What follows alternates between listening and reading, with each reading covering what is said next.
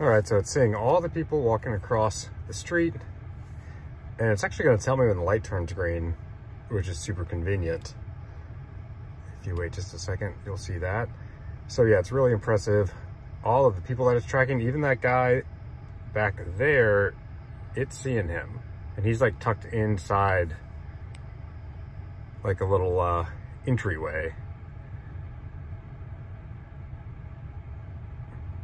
And then, you know, people complain, oh, you can't see out the back. I never use the rear view anyways, because they have this.